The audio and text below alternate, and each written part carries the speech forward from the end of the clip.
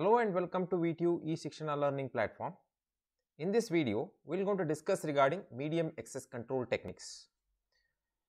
These techniques are mainly developed to solve the problem of coordinated access of shared link. Under this category, we are going to discuss three categories of algorithms: random access technique algorithms or protocols, controlled access protocols, and channelization protocols. Again, these random access is subcategorized into Aloha, CSMA CD and CSMA CA, whereas controlled access are grouped into three categories, that is reservation, polling and token passing, whereas channelization protocols are classified as FDMA, TDMA and CDMA. In this video, we are going to discuss different algorithms of random access techniques. So,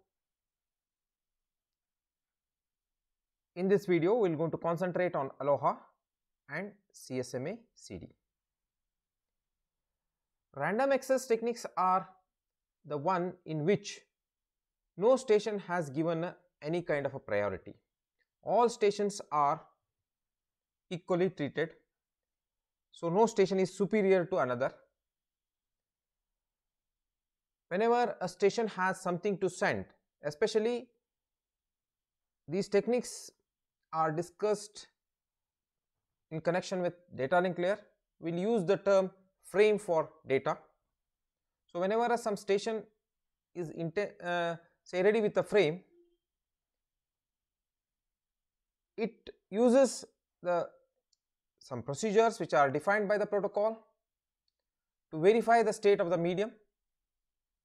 Based on the status of the medium, it makes the decision of sending the data or retrieve from the transmission. Now, basically the state of the medium here indicates whether the medium is busy or free, or sometimes we call it as idle state of the medium. Now, first we will talk regarding the Aloha. So, this Aloha is grouped into two categories. One is pure Aloha. The second category is slotted Aloha. So, actually this Aloha is developed in 1970 by University of Hawaii. This was designed for wireless LANs, but later it started getting used in shared medium, especially in propagated mediums. When multiple mediums share the common link or a broadcast link, so naturally there will be a possibility that multiple stations which wants to transmit simultaneously, or if they attempt to transmit simultaneously, then there will be a collision of frames which are transmitted by those stations, which leads to a say disruption of, which leads to a say loss of data. Now, especially Aloha, whenever some station is ready for a sending of data, we call it as a sender, and the receiver, one which receives this sent frame. Whenever it sends a frame, the receiver replies to this received frame with an acknowledgement. The sender, once it gets an acknowledgement for the sent frame, it concludes that the frame has reached safely to the destination. So, to get an acknowledgement back from the receiver, sender will going to wait for 2 TP times, where TP indicates the propagation time. After waiting for 2 TP times, in case if it won't get an acknowledgement for the sent frame, in that case it concludes that frame is either lost or it got destroyed in a collision.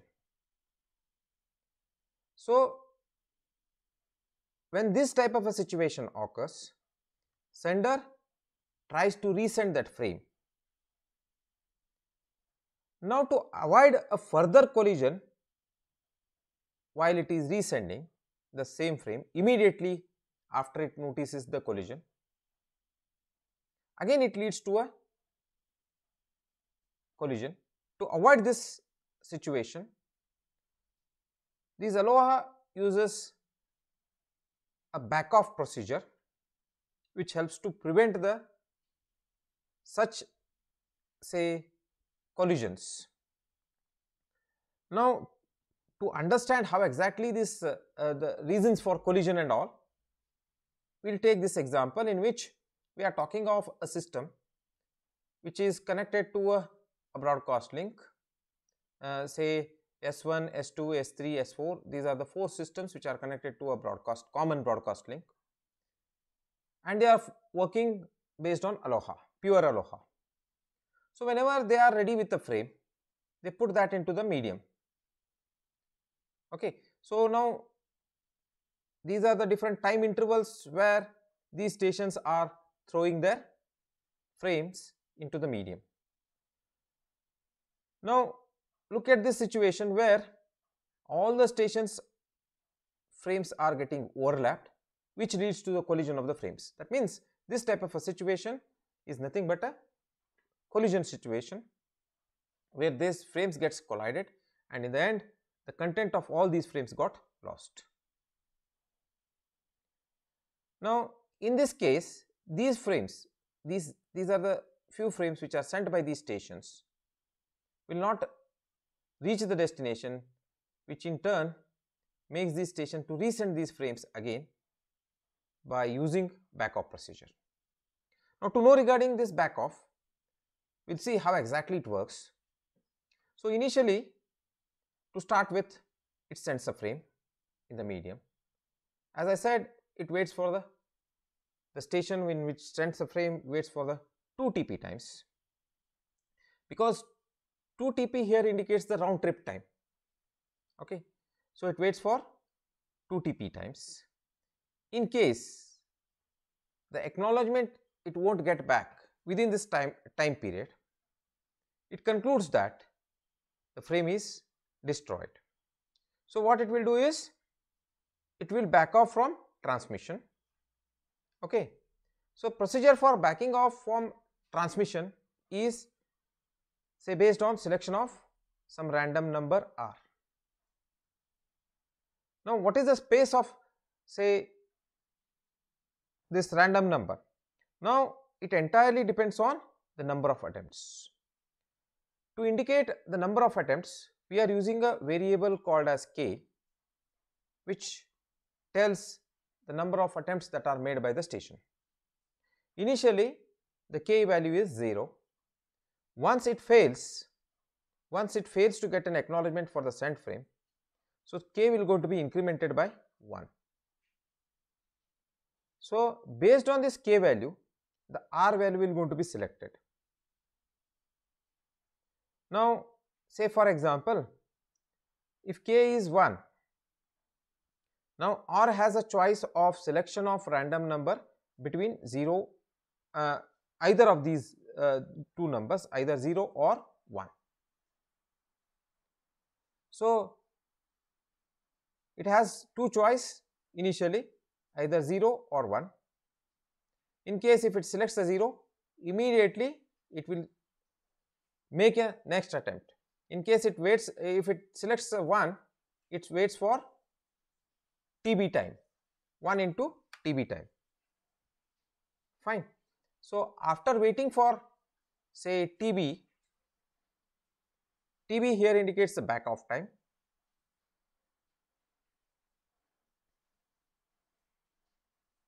TB here indicates the back off time. So, it waits for TB time. After that, it will make a fresh attempt for transmission of frame. So, whenever it makes a fresh attempt again, in case if it fails in that attempt, so again k will going to be incremented. This process of k increment increasing of number of attempts will continue till k max is say less than k. K max is greater than k. The moment the k value exceeds this k max, then further attempt are not allowed for the station. Station is forced to abort the attempts. Now what exactly this k max is? K max is equal to 15. Okay, in pure aloha we use 15 is the maximum attempts. So after that station is forced to abort from the transmission. So if number of attempts are greater than 15, till 15 it is allowed to continue. If it is greater than 15, it will be forced to back off. So this is how the aloha functions. Now to know regarding its possibility of collision time, okay, so we call it as the vulnerable time. Vulnerable time is the time during which there is a possibility of collision of packet. When you look at the way in which this aloha functions, so just refer this figure, okay. So station, whenever it has a frame to send, it throws that frame into this medium, okay. Now up to what possibility, okay, so say till what time the medium has to be silent to get back an acknowledgement for the sent frame is 2 TFR time. Here TFR indicates a frame transmission time. TFR here indicates a frame transmission time.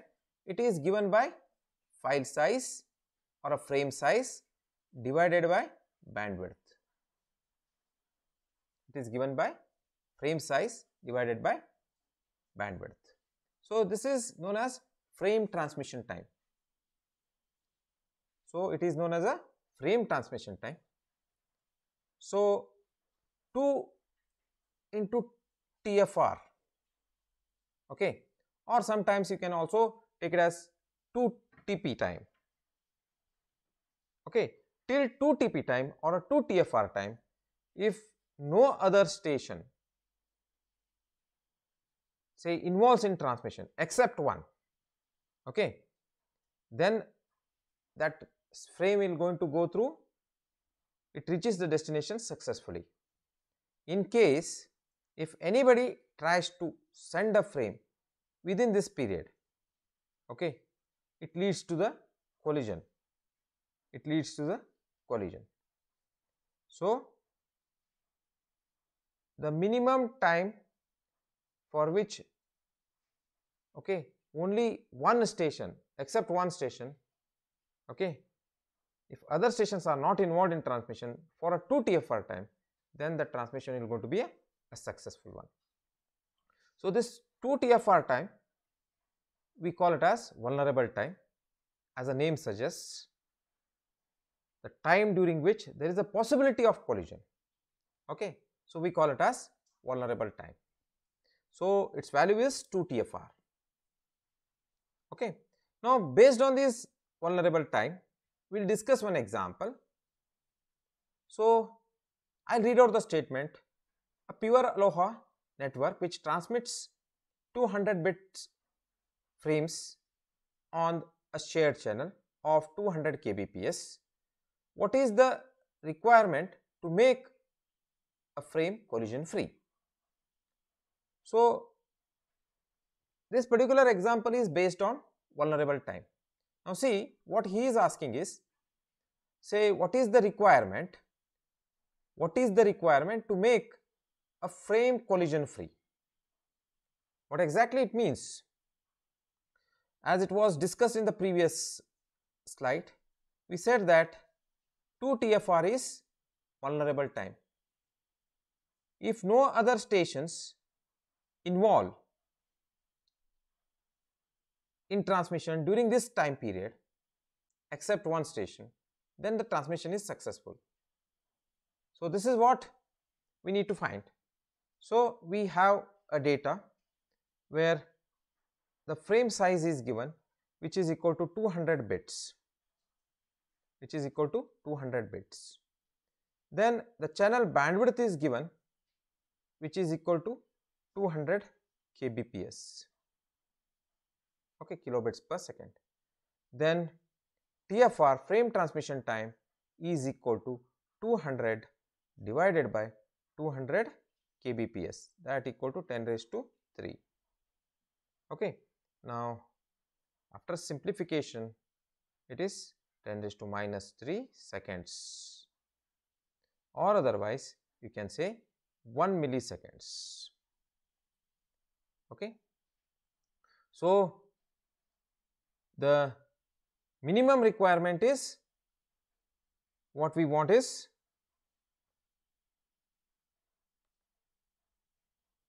if no station involved in transmission for 2 TFR times, okay, so that is 2 into 1 milliseconds, that means 2 milliseconds period. If no station is involved in transmission, then we call it as the collision free, or this is what is the minimum requirement that station expects from the system. So until 2 milliseconds time period, if no other stations involved in transmission, that station will going to transmit it successfully. Okay, so we'll see one more example, which is again an extension of the previous case. So where we will go to discuss regarding the throughput. So I will come back to this example in the later part. So first I will discuss regarding the throughput. So what exactly the throughput is in case of pure aloha. So the throughput of pure aloha, S here indicates the throughput, is given by G into e raised to minus 2g. Okay, e is exponent raised to minus 2g, okay, which is throughput. So in case of pure aloha, this is what is the formula what we use to calculate the throughput of pure aloha. Now based on this formula, okay, we will try to find out then say throughput of the pure aloha for this particular situation, where a station is involved for transmitting of frame of size 200 bits on a channel whose bandwidth is 200 kbps. Okay, and that whole station, whole system, okay, system here indicates say which contains multiple stations like this, which are sharing the common medium, which of all of them are using the common medium for transmission of data. So this is what is the situation where this particular set of say stations, they are producing 1000 frames per second. So that means all together, all the stations in the system, the number of stations are not mentioned here, we will take the number of frames, how many number of frames that are generated by all together by all those stations in 1 second. So this gives me a value of say in 1 second how many frames are generated by that station. It is given, that is 1000 frames, and frame transmission time is mentioned, that is 1 milliseconds. So when you know frame transmission time, okay, so if you see already we have calculated 200 divided by 200 kbps we have calculated previously, so that is frame transmission time, okay, so which is equal to 1 milliseconds. Now we need to find how many packets are generated in 1 milliseconds time, how many frames or data or packets are generated in 1 milliseconds time. The quantity given here is the number of frames that are generated in 1 second. We need to know how many frames are generated in 1 milliseconds time. That will help us to find whether say what is an efficiency of pure aloha in this case. Okay, so we'll see to it. Now see, as it was told that one frame transmission time is 1 milliseconds. If the system creates 1000 frames per second, so that means it is generating 1 frame per millisecond. This means G is equal to 1. So in the formula, S is equal to e raised to minus 2g, g into e raised to minus 2g, where g is number of frames generated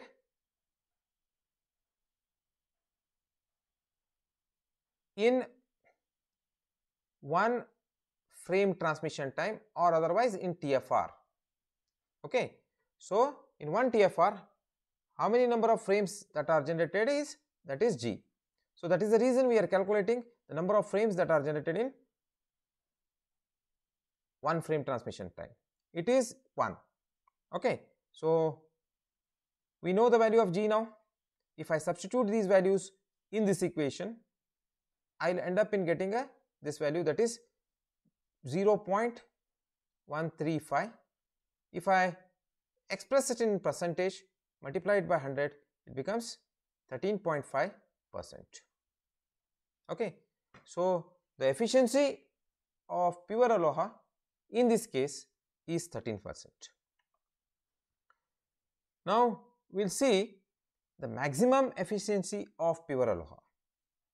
What will be the maximum efficiency? Now see, whether it is 13.5 or anything more than that. Okay. Now see, we know that vulnerable time is 2 TFR. So based on that, it is easy to find that G value, it is half frames. Okay. Say in 1 TFR, if half frame is transmitted, that means for a 2 TFR times there has to be only 1 frame. That means in 1 frame transmission time it has to be half. So 2 TFR time, only 1 frame has to be there to achieve the maximum efficiency. So that means TFR is equal to 1 frame transmission time is equal to half. So this is our G. Okay. So this is our G. So if I substitute this value in this formula, half e raised to minus 2 into half. Okay.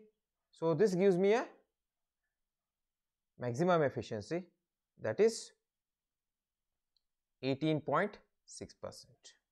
The maximum efficiency of pure aloha is 18.6%. Okay. Now we will talk regarding a slotted aloha, which is a slightly modified version of a pure aloha,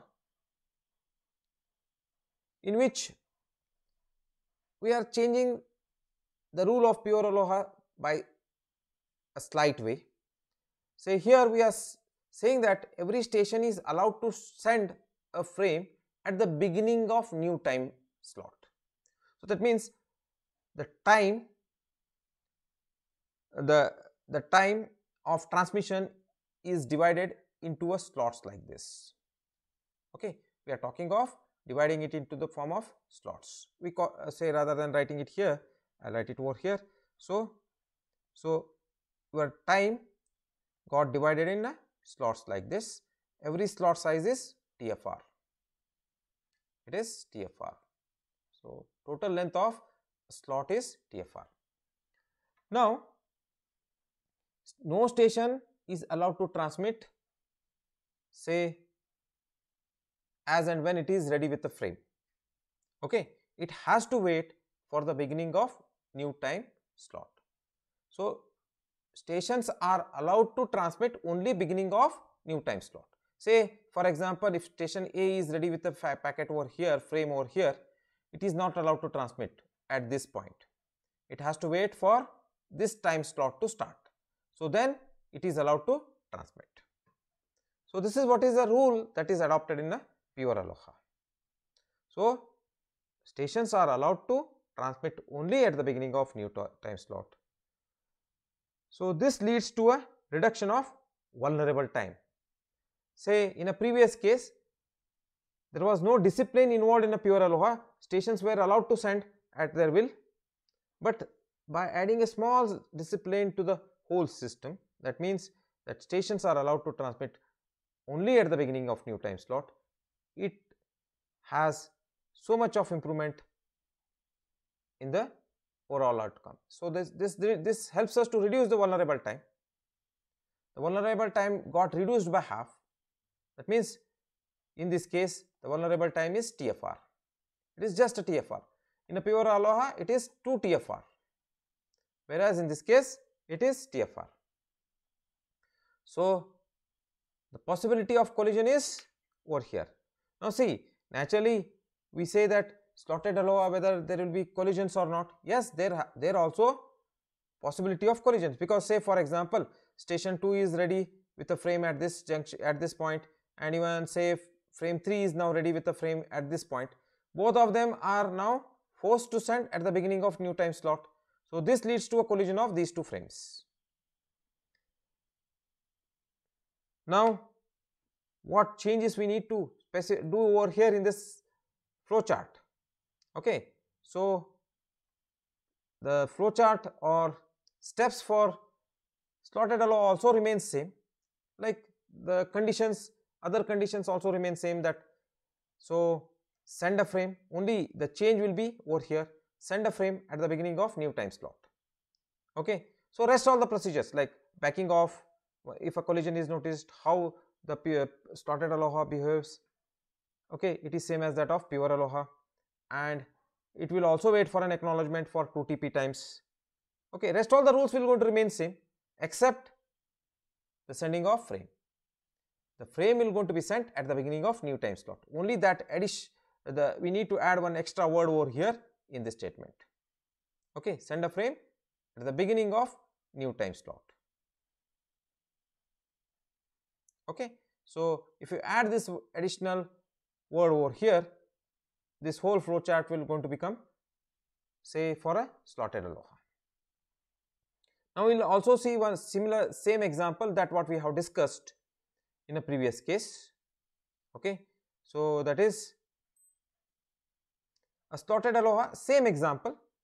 Okay, so if a system produces 1000 frames per second, what will be an efficiency of slotted aloha? We will see to it. So these quantities, that TFR what we have calculated, it is 1 milliseconds, and number of frames that are generated in one frame transmission time is 1. Okay, so in this case it is 1. So if you substitute in the throughput formula, which is given by this one, G into minus G, rather than 2G it is minus G. So if you substitute this G value 1, G is equal to 1 raised to minus 1, so it will give us a throughput that is 0.368, or this is equal to 36.8%. So this is what is the efficiency of slotted aloha. Look at the small, say one small change in the pure aloha leads to a improvement, so much of large improvement in the slotted aloha. So this is all regarding slotted aloha.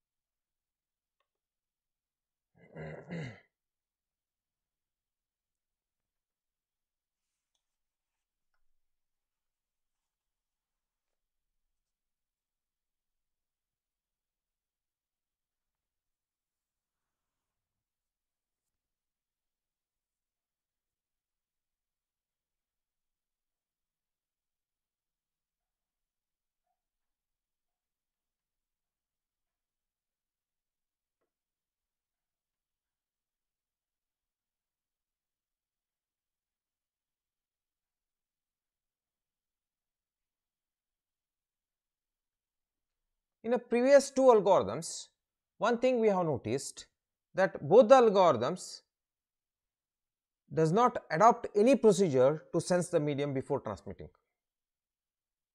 Okay. Now, to minimize these collisions, what we have seen in a pure aloha and a slotted aloha, we will try to add this additional ability to the protocol or this additional ability to the station that it will be allowed to transmit after sensing the medium. Okay. So, this helps us to reduce the chance of collision. So, that is the reason we call it as CSMA method, which is also known as carrier sense multiple access method. Okay. So, here the station will going to sense the medium before transmitting the data. Okay. So, in this case, we are adding an additional ability to the station that it should sense the medium before transmitting the data. Now, this carrier sensing ability what we are adding to the say protocols, whether it will going to completely eliminate the collision or what? No. Still the collision will occur in the shared medium, even though if we add the ability of sensing the medium before transmitting. So, if this is the case, what is the vulnerable time in case of CSMA CA? Now, to know regarding this vulnerable time of CSMA CA, we will consider this example in which I have the system in which we have 4 stations which are connected through a broadcast link. Okay. Now, as we said that each station will sense the medium before transmitting. Okay. What type of methodology they use for sensing the medium, that we will see to it later. Okay. Now, say for example, if A wants to transmit, what it will do? It will sense the medium. It will check the medium whether anybody is involved in transmission or not. Moment it notices that medium is free, it will start transmitting the frame. Okay. So, it will start sending the frame through the medium. Now, say at T1 A has sensed the medium. I will assume that medium is free. So, if medium is free, A is allowed to transmit. A starts transmitting.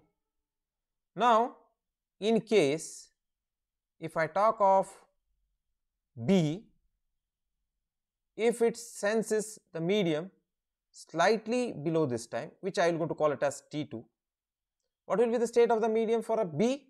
It is still free, because still the signal one which is or the data one which is sent by the station A has not reached B. Okay. Say the frames or the bits which are transmitted by these stations, frames which are in terms of bits which will be transmitted by these stations, which will propagate through the medium, and it needs some finite time to reach these stations. Since the B is nearer to A, it will listen or it will come to know regarding this transmission bit early, but this time is greater than T2, T1, it is greater than T1, this T2 is greater than T1, fine. Again, when it comes to the station C, which is physically far away from a station A, okay, so it will going to sense the medium or it will come to know regarding the transmission of the data or a frame by A at T3, which is again greater than T2 as well as T1. When it comes to the station 4, which is farmost station from the A, okay, it will sense the medium, it will come to know regarding the transmission of A at T4, which is greater than T3. Okay. So, this is what is the situation shown over here. Now, the time from this point till this point from the point of view of C, and from the point of view of B, this point to this point, and from the point of view of D, from this point to this point, okay, from this time till this time, still the medium is free. Even though A has started its transmission, but to reach this the data that is transmitted by D, to reach a D, it needs certain time. That time we call it as vulnerable time. So this time we call it as propagation time. You see, this bit needs to travel from this point to this point, so it has to travel this complete distance. This time, okay, we call it as propagation time. We call it as propagation time or TP. Okay, so the vulnerable time in case of CSMA is TP. Okay, so more or less it is same as that of TFR, but only additional ability that what we have added to the say CSMA is, before transmission the stations one which have adopted a CSMA will sense the medium and transmit, and they go for a transmission of frames. Now I was talking regarding sensing of medium. What are the different techniques that are used for sensing of medium? So the techniques that are used for sensing of the medium is one persistent technique, a non-persistent technique, say p-persistent technique. What exactly the one persistent technique means? Now it is a kind of a technique in which the station one which wants to transmit the data, it senses the medium. Okay, in case if it notices busy, if a medium is busy, it will not keep quiet, it will keep on sensing the medium. It is a bit greedy kind of a protocol where it keeps on sensing the medium, and moment it finds the medium is free. Now look at this figure. So this green colored say bar which is shown over here, which is indicating the busy status of the medium. Moment it station notices, these arrow marks are say the arrow marks which are indicating a sensing activity of some station for transmission. Okay, moment it notices that station or medium is free, it jumps for a transmission. Immediately it starts transmitting. So this we call it as one persistent transmission. Okay. Next is non-persistent transmission. In this case, okay, that greediness we try to eliminate that was present in the persistent technique, which is not say that eager to send. It senses the medium. If medium it finds, if a station finds the medium is busy, okay, what it will do? It will wait, it will back off from transmission, wait for certain amount of time. Okay, not immediately it will sense, it will wait. Okay, so again after some time it senses the medium. Yes, in case if still finds it busy, again it will back off. So this process continues till it finds the medium free.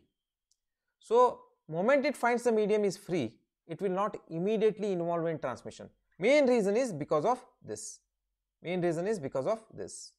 It will wait, say wait for certain amount of time. It will wait again for certain amount of time before transmitting the data.